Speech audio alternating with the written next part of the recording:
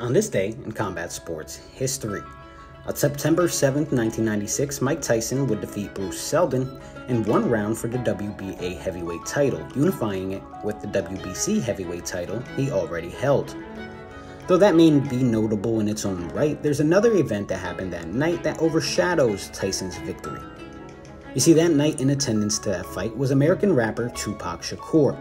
You see, Pac was in Vegas to celebrate his business partner's birthday and attended the Tyson fight.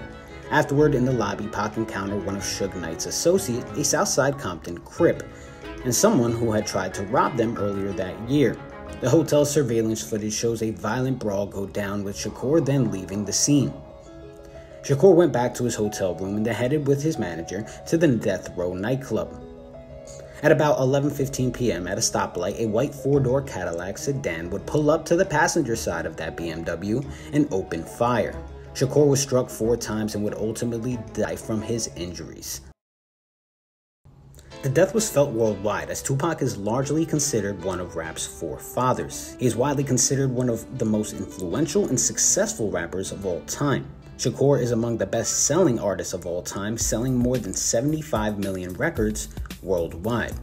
His music has even made it into the Smithsonian National Museum. To this day, he still gets over 20 million monthly listeners.